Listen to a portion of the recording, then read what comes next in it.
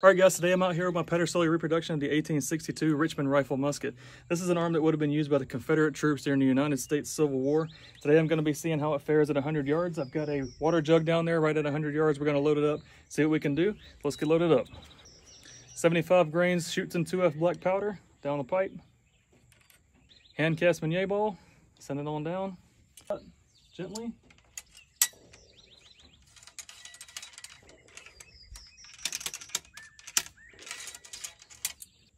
Cap it up, 4-wing musket cap. Guys, always make sure you wear glasses while you're shooting. It's just overcast today, so I can't see my sights. Please forgive me. See if we can make the shot.